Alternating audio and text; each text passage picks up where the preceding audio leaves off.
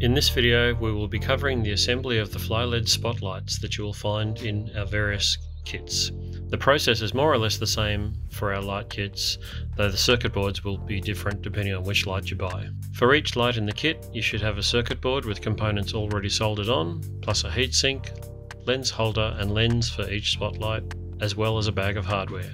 If you've ordered multiple boards, they may come together as one piece. Break those apart by bending them backwards and forwards along the score lines. The single spotlight boards can be a little tricky, so you might need to pry off one corner at a time with your pliers, taking care not to damage the lead. Before starting, it's a good idea to test the lights with a 12-volt power supply. These are simple press-end connectors. You just need to strip a 1/4 inch of insulation from the wire and temporarily hold the wires into the connector. Start by adding the rivets and nut plates.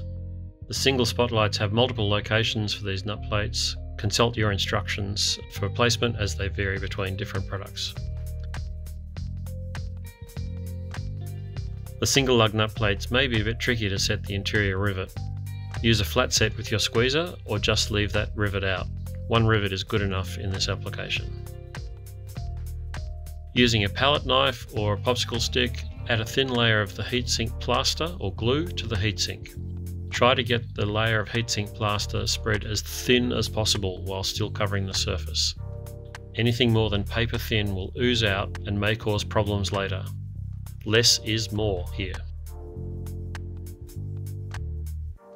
Add the circuit board to the heatsink, aligning the holes in the board with the threaded holes in the heatsink. Next, we add the lens holder, aligning the small pegs on the bottom of the lens holder to the corresponding holes on either side of the LED.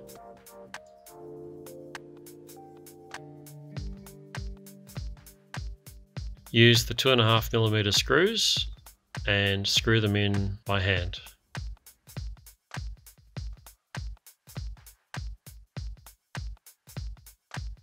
Leave the unit aside after you've done this step for about 10 minutes. Carefully remove any excess plaster that might have oozed through the holes. If you spread an appropriately thin layer of plaster, you may not have anything come through.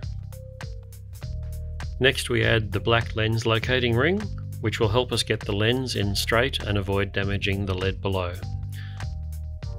We find it's best to drop in the ring and then rotate it so that the mounting screws sit between two of the teeth on the ring, as shown here.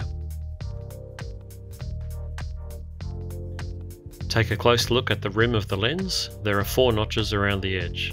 2 are notched all the way through, and 2 have a tab for engaging the hooks in the lens holder.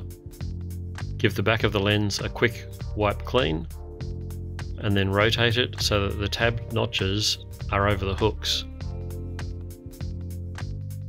Press down evenly on both sides until the lens simply snaps into place.